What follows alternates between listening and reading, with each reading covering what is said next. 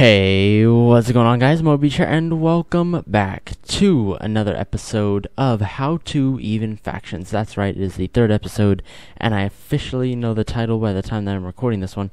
Now, I said that there was going to be some super cool video coming out on the third one, and that has actually been postponed to a later time, because you'll find out when that video comes out, so we'll worry about that later on. But right now, we're going to worry about our next tutorial. So what I will be doing next for you guys is pillars. Now, someone requested offset pillars, and I hope this is what they were talking about, a way to gin them in. And basically, I'm going to go over offset pillars with you guys. So I really do like these things there. I'm doing, as you can see in front of me on the mini-map, there's a base design over there that I'm going to be doing pretty soon.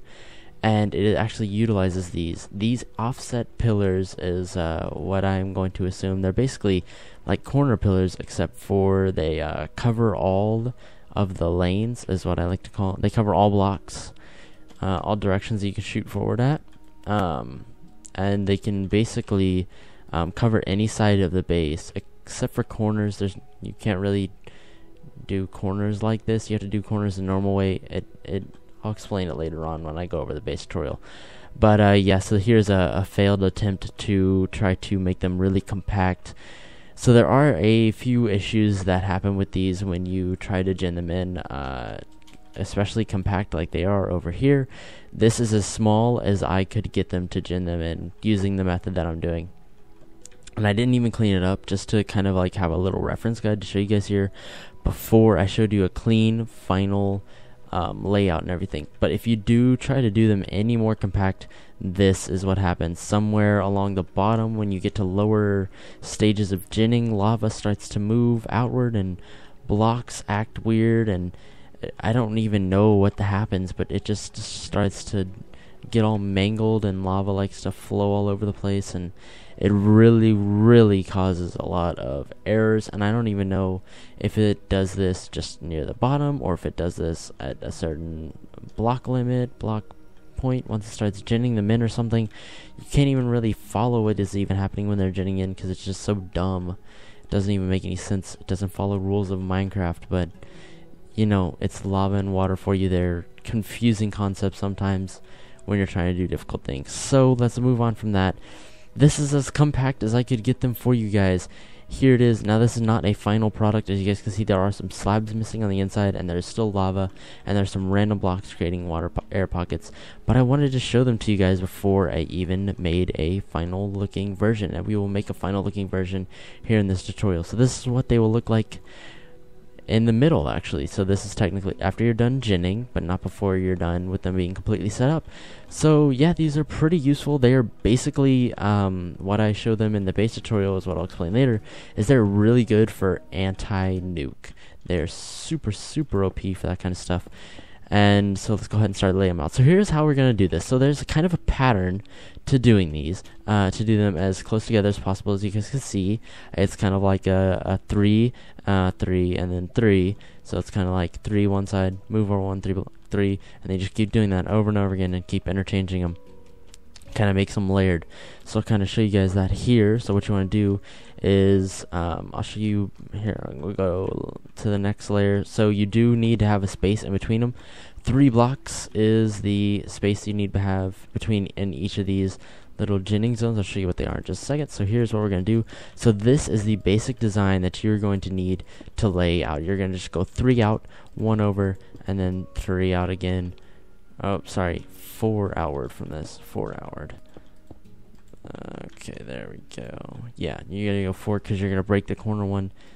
Boom, like this. And then when you're done, say we're gonna do 3 for this tutorial, so we're gonna have to add one here.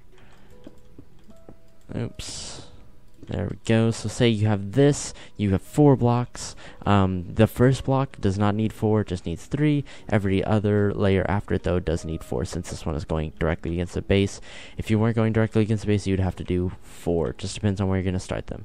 So here is how you do this. You break the corner blocks first, and then you go in the middle and break these ones so that it does like a sort of checkerboard kind of pattern. Yes, I know it doesn't look how it looks over here, but it will in just a second. You guys will see exactly what I am planning here with this. And so, actually on this one, oops, nope, we can't do it just yet, I don't believe. Because you can do it like this, but we'd have to be one more over, because you still need those 3 block gaps in between them. So let's go ahead and continue here. So we got our 3, there's 1, 2, 3, 1, place, break, break. I'm just gonna break them as I need now. There we go. Oops, hopefully you guys understand the pattern. Very simple pattern, not too complicated on this one. Oops, didn't mean to do that. One more. There we go. Alright. Cool, cool, cool.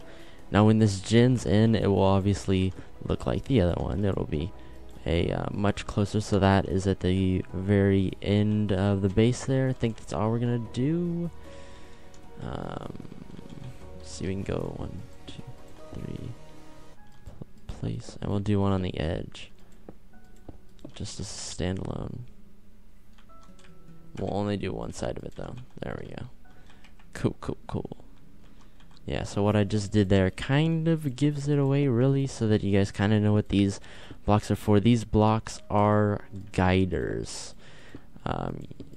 You'll see these a lot when you're doing this kind of base work, where you have to have only specific blocks being ginned in and things and such like that. So what you're going to do is now that you have your base, you have your design here, you're going to step on this block and you're going to fall off on this side. So here is how this works. So this is the first block. There's going to be a wall dead in front of you if you fall off.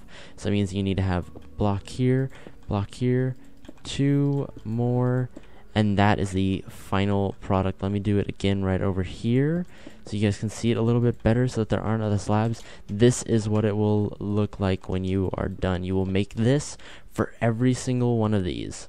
Alright, you can fill in the rest of the holes, not this 3 block slot. The 3 block slot is where it is going to be ginning, and that is where you need to have the empty space. So these can be connected, obviously, since they are so close together. Here we go, and if there aren't any little errors, you can go ahead and fix them. And so the next thing to do, obviously, it's not too obvious though, is to move 1 over. So you'll basically, so here's the starting block that we used last time. I'm not going to break that one because I don't let the water, well, we'll just do it for a little bit. So here's the starting block that we had last time. We're going to go directly to this block next to it. So if you're facing towards it, you're going to do the block on the right, and you're going to place 1 block there, and that is your new starting block, like that block there. And then you just continue on with the pattern like so. There we go. Alright, and so moving along here quite well. Cool, there we go. And then we did 3, so we need to do 1 more like that. These are fairly easy to set up, especially with the /fly ability, if you have that on whatever server you're playing on. If you're on Cosmic, top rank, unless you're on the vanilla planet, then you're not so lucky there. Alright, I think that covers all of them. Why do I feel like it's a little bit off? Where did I get off at?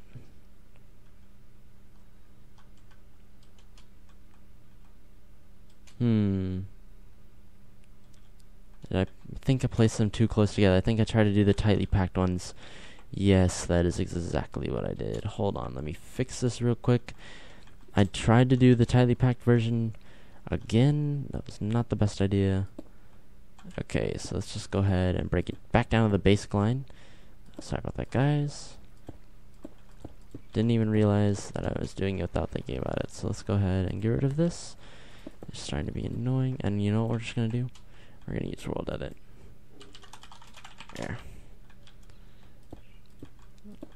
There we go. Okay, so what you need to do is, we can look over here at this one. You need to offset them by a whole row. So instead of doing what I showed you guys, you have to do it like this. You have to build your 3 there and your 1 there. Sorry. So if you're facing at it, let's break this block again. So if you're facing at it, what you're going to do is you're going to shift it over a whole 3, and you're going to move it up 1. So it would go forward 1, and then shift over 3. There you have it. Boom. Let's go ahead and fix that. All right. Yeah. Completely did not realize that I was totally about to mess up. Make sure that you definitely double check, just like I did, by looking down in the slots where the lava is going to fall, where in between the guiders there. You definitely want to do that. Definitely. If I hadn't have done that, I definitely would have messed up this whole tutorial and had to restart it on another side. That would have really sucked, or I would have had to world edit all of it away, and it would have been a waste of 10 minutes. Because I have been going a little longer. I hope you guys do not mind these extra long videos. I know I've been having people asking for extra long videos, but not too sure how you guys are enjoying this. So we're gonna go, and it's gonna fall right there. We're only gonna do 1, so you only need half. So if you do a full one, you need 3. If you do half of one, you need 2, and you'll see why in just a second.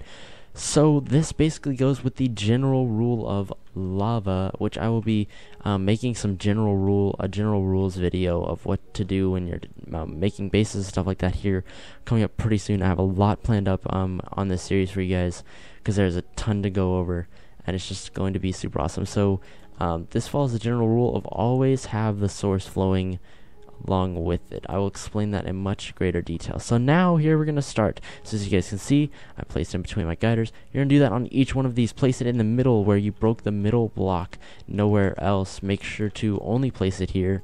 If you definitely want to be at world height when doing this, because it will gen all the way up. You won't have to build anything. Nothing is necessary to be built on the top here. It does it all the way up. All you have to do is just do a little bit of cleanup work at the very top afterwards, and add some slabs in later on, unless you add them in, because you could go ahead and add these in before you even gen it in, and before you even start pouring the lava, you could fill those little slots. I just leave them there just because water likes to flow into them. Alright, so now that we have all of our lava going, so you guys can see this is not too complicated, very, very simple. Now this next part, super easy. Place the lava wherever it can reach place the water wherever it can reach these flowing lavas on the side. Make sure to not hit the source block. If you hit the source block, it's totally messed up. You're gonna have to remove all the errors and take down all the lava and everything, because it'll screw it up. It'll big time screw it up. You might even gen down the middle pillar, and that would be really bad. You'd have to break that by hand or something else. So make sure to not hit the top. Don't go up top or here. What you're going to do is you're going to place them alongside like this. You can do this strat, or you kind of get one going and then build off that one to do them. I place it against the wall here. That makes it quite simple. That gets 2 at once. Let's see. There we go. Let's just get enough water to start ginning them in. You're gonna have to definitely place a lot of water for these, because they do take up, they do need quite the large sources of water to be able to do all of the ginning properly. Now you want to make sure, boom, that you have all of your areas covered, like this. There we go. We need to get this final one going there. Cool. And let's let it all go down. I know we have this one pillar right here going to finish. Cool. It's going down quite rapidly, as you guys can see. Ginning and all the water and lava flow super quick on the server. Very rapid. Okay, so let's see. Just do a quick check. You want to make sure that they're all pillars downwards. And as always, there's a little 1 block gap at the bottom of basically everything that I do, because I like to have it clean, a nice clean cut finish, no little extra add-on work, no junk like that. I'm going to go ahead and place these blocks so we don't mess up anything that we try to do later on. Boom. You guys don't have to place these. Probably shouldn't place these. Not recommended to cut off the flow of water unless you absolutely have to when doing a base, because sometimes you could screw stuff up that you don't even know you're screwing up. There we go. I think that covers all of our little water flows. Okay, cool. Now that it is all ginned in, we are going to remove all the sources. So however you want to do this, I'm just going to place blocks. It honestly does not make a difference how you do it. You can go back through and break each block. Just break the middle block for now. Wait until all the lava flow is down for you to go ahead and start removing any other blocks. That is definitely another key component here, because you do not want the water to flow out of place and screw these up, because they're really... Ooh, wow, look at that. Caught one that I didn't gin in. They're really kind of extremely difficult to fix, especially pillars. 255 blocks straight upwards. No, it's no wall, but it's certainly no easy feat either. So let's go ahead and get rid of that. And I believe all of our lava is gone. There goes the last little bit there. So now what you're going to do is you're going to go back and you're going to break your guiders. Just like this. You can just follow the pattern that you made beforehand. Just like this. Fairly simple so far. Nothing too complicated. It just takes a lot of little prep works and making sure that you're doing everything properly and in a good order. So now what you're going to do is go back through your design and just place water wherever there is no water to cover every single side of the pillars. You do not want to leave one side unwater prodded. That is a huge mistake that people make, and it does indeed get bases split. You want to have everything covered to the best of your ability. If you can't get something, have someone help you, or somebody who can fly, or do something along those lines. I'm only going to do this like front little part here. I can place those like that. I can do that for the same there as well, since I'm going to place it along this. Alright, we'll just do that bottom cleanup a little bit later on. Cool. But yeah, as I was saying, so while we're placing all of this water, I will be releasing a base design. It might be the next video, not exactly sure. Have yet to record the base. Have yet to record it and get it finalized and all those kinds of things that you have to do when doing stuff like this. So if you just want to run along the front here and place all of these. Alright, just make sure you cover all your bases. Don't leave anything unwater prodded. There we go. Looks like we got everything this time.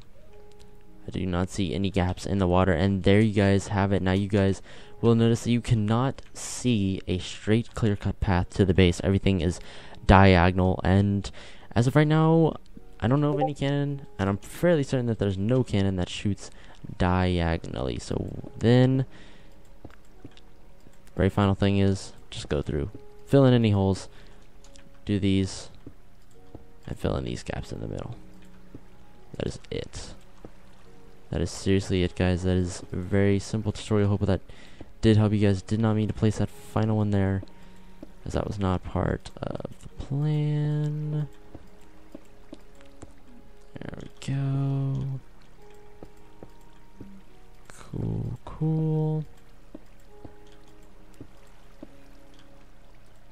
Alright, I'm just cleaning this up. We're basically done at this point, guys, so hope that did indeed answer the question of the offset pillars and how to gen them in. This is the easiest way that I've come up, most compact, as you guys can see over here. Just doing it one block closer makes all those lava glitches and whatnot. I will try another couple of ways to see if I can do these, but for right now, this is my recommended way. At 2 blocks, not a lot of space to give away.